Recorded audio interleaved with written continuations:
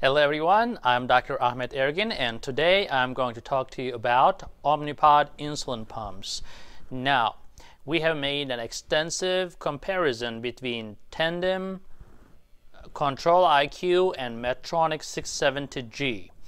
I had some questions about Omnipod, of course. Some people are on Omnipod and they want to know more about Omnipod and how do Omnipod compares to other ones.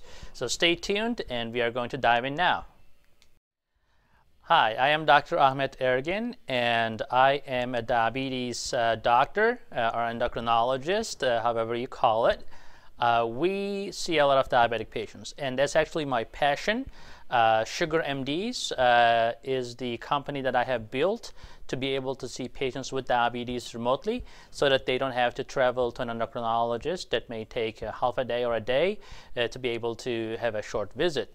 And then after that, you generally don't have contact with the doctor. So with the SugarMDs, we provide concierge service where you guys can always reach out to us and then we can take care of everything remotely. So you're happy and you don't have to carry the burden of diabetes at all. So let's go over, as an insulin user, if you're a type 1 diabetic especially, you may want to know which pump you want to go on. And most of the time when I ask my patients, they really have very little to no idea. So as a result, I decided to make these videos. And in today's video, we are going to talk about the Omnipod. I'm going to show you what it is. It is basically a cordless pump, right? So it looks like this. This is the size of it, and it goes directly to your skin. So you just have to peel it out, and then there's this cap that you take that off, and then you just take this part out, and then it goes to your skin, and then you push a button on your PDM, which is this. This is the dash. So there is still a lot of patients using the old system, which is annoying as hell. But this is a little bit better. It looks like a cell phone, like a Samsung cell phone. I'm an iPhone person. That's not a big appealing thing for me because pushing the buttons, you sometimes really have to hit the phone, and I don't like that feature. It's not very responsive to fingers like an iPhone. But anyways, so this is an improvement at least that they have made. One thing a lot of patients complain about the Omnipod, of course they love it. They love it for a reason because you don't have to have cords, so it doesn't have to hang around and you can get tangled or whatever with the other pumps. But if you are very active, if you are into sports, and if you teenagers especially or younger people tend to like this for that reason. That's pretty much the only reason why people like the Omnipod, because it is nice and small. It stays on your body. You don't have to keep on and off. Every 3 days, though, you have to change the pod. Pod failures can happen. Technical difficulties can happen with pretty much anything, but it tends to happen with more like a high-tech stuff like this. Again, one of the features that I don't necessarily like is that you have to carry this. This is like an extra cell phone that you have to carry with you all the time.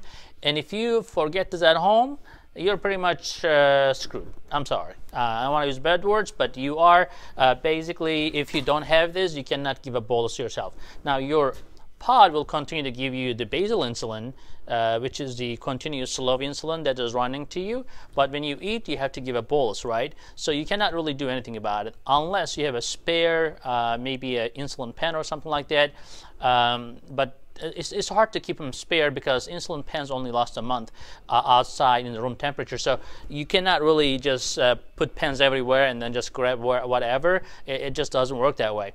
So that is the limitation where you just have to keep that all the time. So the other thing is that the pod takes up to 180 units of insulin, and that is kind of a limitation if you're on a lot of insulin as well. Some people use only 20 units a day, some people use 200 units a day.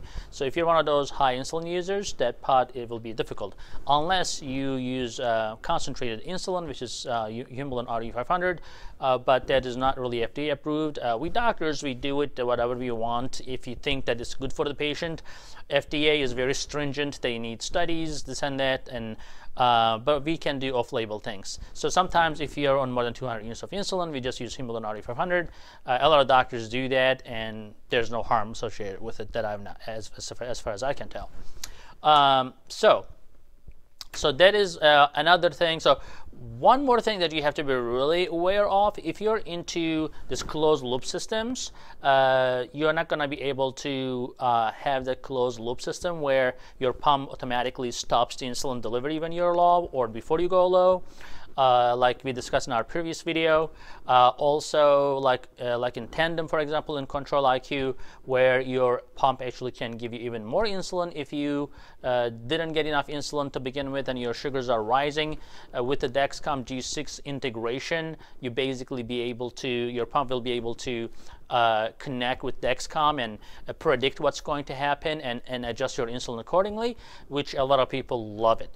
And my experience with my tandem Control-IQ has been great. A lot of people really love it just because Dexcom G6 is a great tool in order to stay on top of your blood sugars, but having the pump help you to manage your blood sugars automatically is the best thing. Now, unfortunately, they are working on it. They have been working on it forever, as far as I can tell. Nothing against Omnipod, but it's taken forever. Seriously, they still don't have the integration with Dexcom. I don't know why it is taking so long. But as far as current situation, you're not going to be able to have any integration with Dexcom. But some people, just because they don't want to have tubing around them, they're too active, they still wear the Dexcom, but they also have the Omnipod, although they don't talk to each other.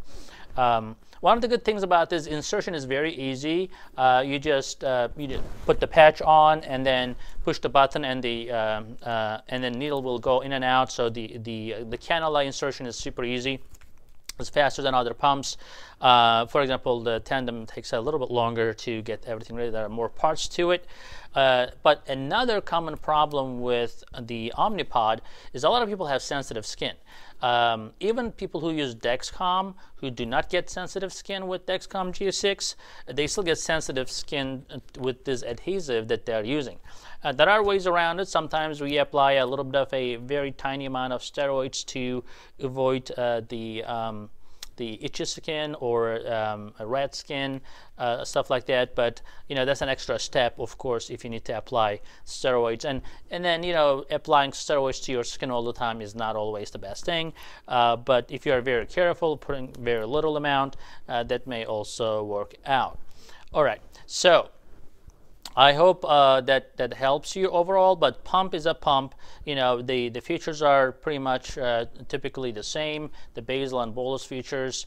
One good thing about this one, before I forget, actually, is that you can actually reach to Calorie King if you have this PDM, and that really helps to decide on how much carbs you're eating. Not a lot of people are great with the carb counting. Some savvy type 1 diabetics are really good, but a lot of type 1 diabetics and a lot of type 2 diabetics also have not a great understanding of carb counting, and it's hard to carb counting always. It's hard to know, especially when you're outside. Also remember, right now the PDM coverage with this new one, the DASH system, is not there yet as much as the old system. So they're working on it. They are encouraging you to bug your insurance to get the coverage, but there's a long wait line, and also the coverage is not there as of yet. So today is May 2nd.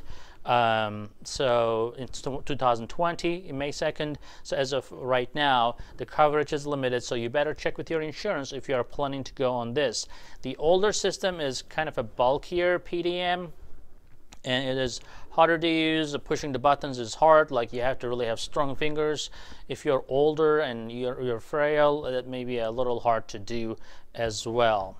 So again, if you liked the video, remember to give a thumbs up, and remember, at SugarMDs we can remotely manage and take care of everything for you, so you don't have to really move or go to anywhere, and we can take care of your supplies, your orders, and we are very service oriented. So our goal is to make patients with diabetes life easier.